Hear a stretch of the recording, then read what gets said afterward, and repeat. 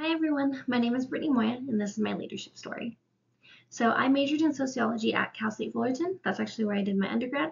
And I knew I was going to go into social work. I've been through the foster care system myself, so I never wanted to be someone that had to pull a child outside of the home. But I knew that I loved learning about people and society and groups and dynamics. So I majored in sociology and kind of figured, okay, if I can be good with people and just learn and be able to listen to people, talk to people, I can kind of figure everything else out from there. So I took the first job outside of college. I wanted to get my feet wet in the corporate world. And so I ended up at a small residential HVAC company. And from there, I actually ended up moving up all the way up to director of customer operations. So at 23, I was a director. That was my first major introduction to a major leadership role. Definitely had a lot of challenges, a lot of highs and lows, trials and tribulations. But I really thoroughly enjoyed it. I loved helping people, especially employees, and that's how I kind of fell in love with teaching. I fell in love with teaching through training others. What I found working in kind of corporate companies is in school and in college, we're so well structured. We have teachers that are mentors, we have guides, we have syllabus, we have structured homework, tests and practice, repetition, consistent structure. And then you get into corporate America and there's nothing. It's sink or swim, trial by fire. Literally, you're just thrown in. There's all these like multi-million-dollar companies that are functioning, but they don't really have really good training. And so it was a huge disconnect for me.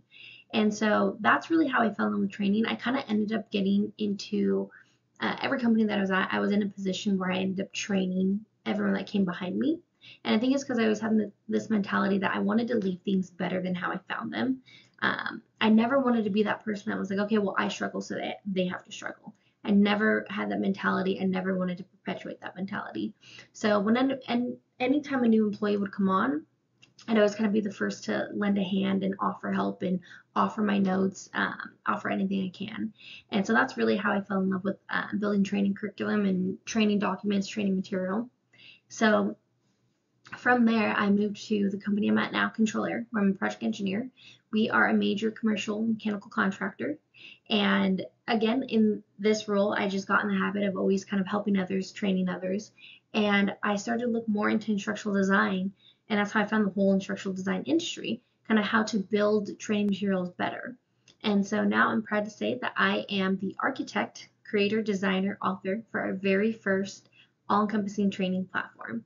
So it's for the department that I'm in. So our company has about 11 divisions. The division that I'm in, tenant improvement, I'm creating a fully working functional training platform for every new project engineer, project manager that comes in.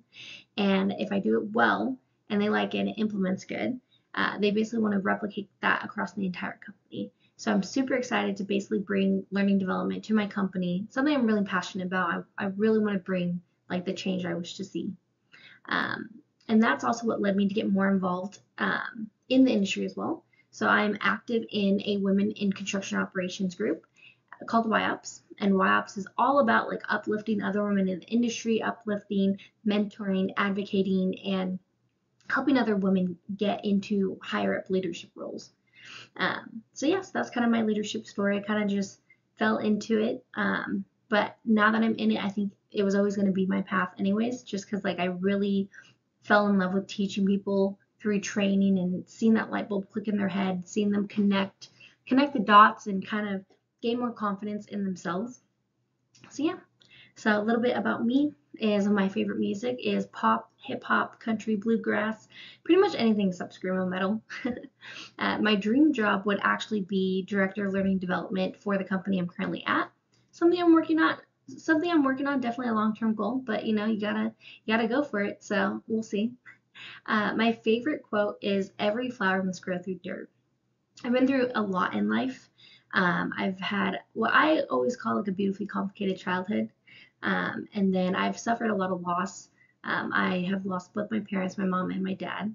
And so one thing that always kind of kept me going was every flower must grow through dirt. You know, there's going to be there's going to be highs and there's going to be lows, and each one is going to come.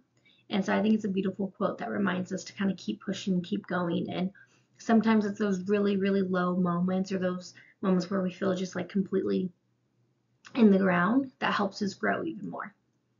How I feel about online learning. I feel like it's a constant balancing act. I do love that it gives me so much more flexibility. I could not do an in-person program. I just couldn't with my work schedule and with being involved in all these other groups. So I love that it gives me the flexibility to balance. So yeah, that's my leadership story, and that's about me.